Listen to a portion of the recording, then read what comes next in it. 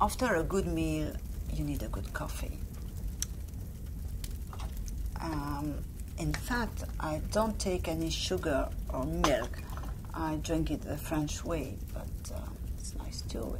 And here we have a Bowmore 18-year-old, which will love being matched with these little crème brûlée au chocolat, chocolate crème brûlée, which is a nibble.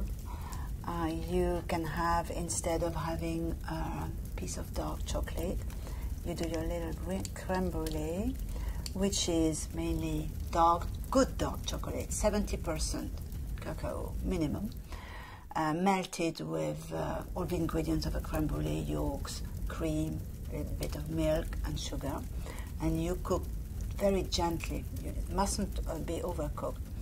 And then you add the dark sugar and make a caramel with it.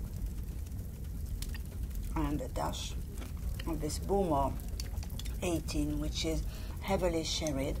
So there's a lot of rich,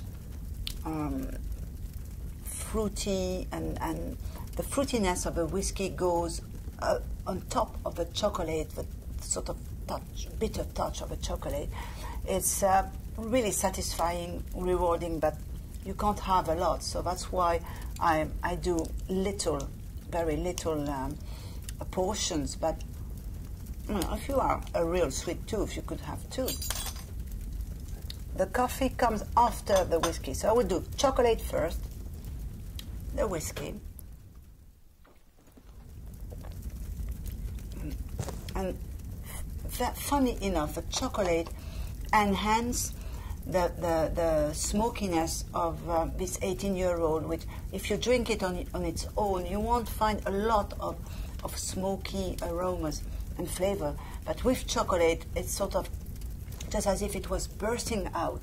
And you finish with, according to me, that's my taste, you would finish with a coffee.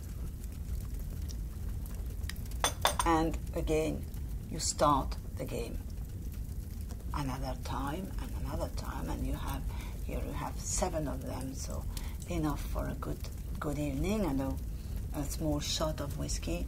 And the fire is dying out a little, but another peat and another log of wood, and here we go for the night. We can carry on the whole night with that. Bon appétit!